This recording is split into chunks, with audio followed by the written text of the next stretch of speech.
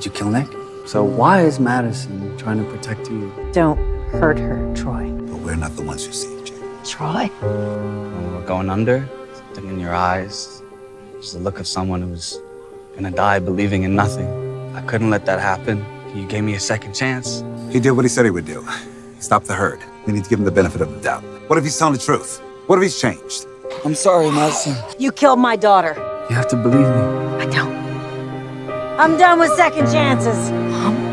Alicia. He told me she turned. He said it because that's what I told him. I shot Nick. I killed your son.